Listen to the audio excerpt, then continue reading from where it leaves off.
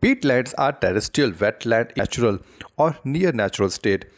Drained peatlands make up about 16% of the world's peatlands or 0.5% of the Earth's surface.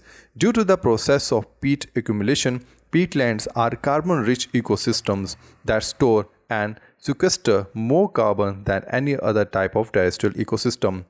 Wetlands are known by many names such as peatlands, marshes, bogs, fens, or mires. What they all have in common is that their landscape is temporarily or permanently saturated with water. These landscapes are of special importance not only for their water storage and purification capacity but also in their roles in carbon sinks and biodiversity hotspots. Now let us see why are peatlands important. Peatlands are a particular type of wetland that builds up peat by accumulating dead plant material which is prevented from biodegrading thanks to the water saturation.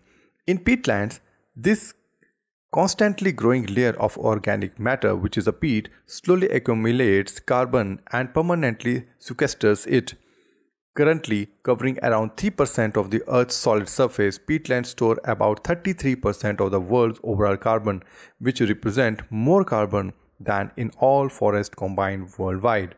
Peatlands are also hotspots for biodiversity, although few plants and animal species live in these nutrient-poor, acidic and wet-raised wetlands. Those that do are highly specialized and dependent in their habitat.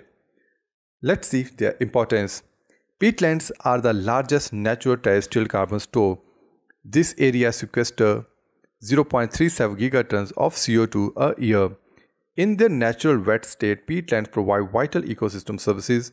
By regulating water flows, they help minimize the risk of flooding and drought and prevent seawater intrusion. In many parts of the world, peatlands supply food, fiber, and other local products that sustain local economies. They also preserve important ecological and archaeological information such as pollen records and human artifacts. Now let us throw some light on peatland distribution in India. Peatland in India have been recorded in Arunachal Pradesh, northern parts of Sikkim, Himachal Pradesh and Kerala. Parts of the Western Ghats range are also reported to have peatlands. Other regions with potential distribution of peatland are mangroves and delta regions. However, due to lack of monitoring and mapping effort, the distribution is not well documented. The Hindu Kush peatlands, the total area of peatland in the Himalayan Hindu Kush region, excluding China, was found to be 17,106 square kilometers in 2008.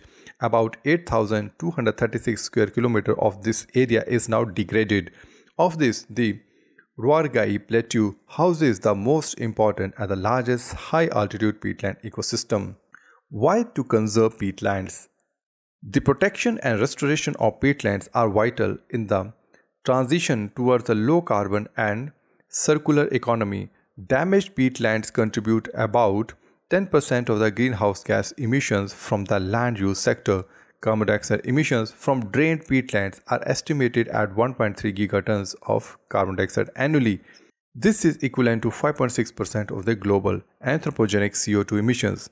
Draining peatlands reduce the quality of drinking water due to pollution from dissolved compounds. That's all today's session. See you soon.